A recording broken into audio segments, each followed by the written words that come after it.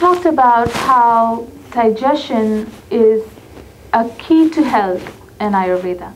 And people always have these questions. They come to me where I practice. They always have these questions. How much should I eat?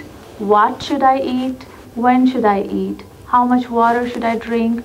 Should I drink other liquids or other drinks? And people have these questions all the time. For most of us, these things do not matter. We just eat and drink, eat and drink. We do not worry about the quality of the food that is going into our body. We are not bothered about the amount of food that is going into our body, but we just indulge. Our senses take over and we just indulge in the food.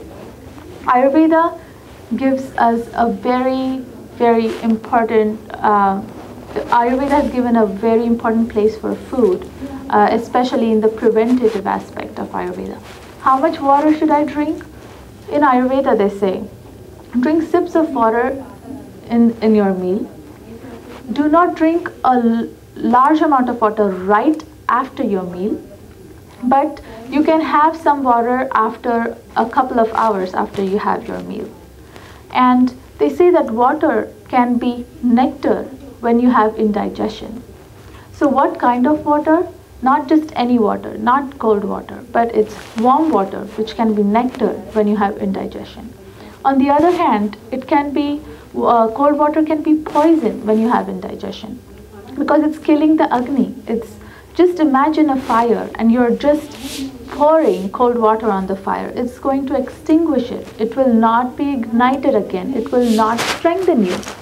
But if you want to create a fire from, let's say, little twigs, and you have little twig with a fire going, if you eat a whole lot or drink a lot of water, for example, if you put a bunch of twigs on these 2 or 3 little twigs which are lighted, then it's going to extinguish the fire. On the other hand, if you put 1 twig at a time, you will start to grow the fire. And that is how it can be seen in the human body as well. So digestion is very important. We have these questions. Is Ayurveda a religion? No, Ayurveda is not a religion. It is a lifestyle. And as I had read somewhere, it was written, had Ayurveda been a religion, then nature would be its goddess. And the only sin that it would be punished for would be overindulgence. So basically, moderation is the key to health in Ayurveda.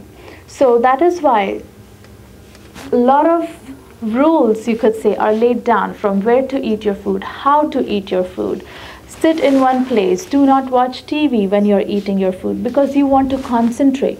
The more you concentrate on what you're doing, the better it is assimilated in the body. Just like when you're reading something or you're memorizing something, when you concentrate, you assimilate. You memorize faster. So when you eat with your focus on food, you digest it better. It nourishes you. Also, what kind of food should we eat? Is it okay to eat something which is frozen for over a year, or should I have something which is more fresh, has more prana, has more life energy in it? What is prana? Let me ask you a question. What do you prefer? Do you prefer to be in a chlorinated pool, or do you prefer to be in the ocean? For most of us, the answer is going to be we prefer to be in the ocean. So that's the difference. That is the prana. Ocean has that prana, which enclosed chlorinated space pool doesn't. That is prana. That is life energy. Do you prefer to have a fresh, homemade, warm meal, or do you prefer to have a TV dinner? Again, for most of us, the answer is going to be yes, a homemade fresh meal. Again, we all are craving for that prana. We all are craving for that life energy, which is in that food. And that life energy will you get only from a fresh cooked meal. This prana, which cannot be measured in a test tube or seen under a microscope, for example, can be felt in your inner being. That prana is in fresh food.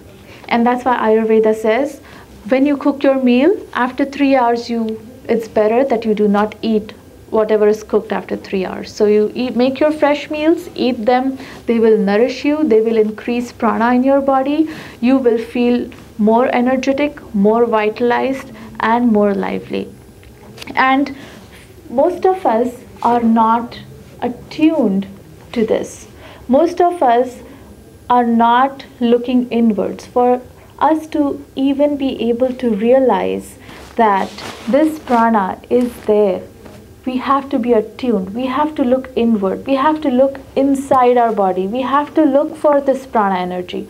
But if you are just go, go, go, you do not mind. Your main focus is just filling yourself up and doing what you have to do. You will never gain access to this prana. And prana is in your food. And that is why Ayurveda gives so much importance to what you eat, how you eat, when you eat, and what kind of food you eat. So your food, your water, your drink, every should be bubbling with prana. There was another thing which I noticed the other day is you see wherever you live, you see all this grass growing everywhere, these beautiful lawns, and you see that they are watered every day. This was my personal observation. And you see them watered every day. There is not a single day when the sprinklers do not turn on and do not beautify these beautiful lawns or maintain gardens.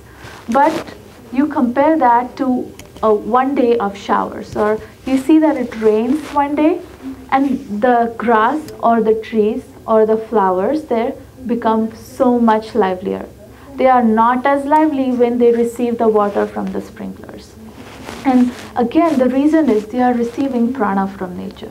There is prana everywhere around you. There is prana in nature. There is prana in that rain which that grass is getting. And that prana is what we want. That is the chi in Chinese medicine which is flowing in our body. That is prana. That is prana in yoga. And that is what we want to make ourselves healthy. So coming back to food, that is where the main source of your prana is your food, because you need food to live. Another main source of your prana is your breath. And that's why yoga, a sister science of Ayurveda, utilizes pranayamas or breathing exercises to do the same, to get that prana inside your body, to get that prana oxygenate each and every cell of your body, to make that prana, for you to be able to turn inward, to go on subtler levels.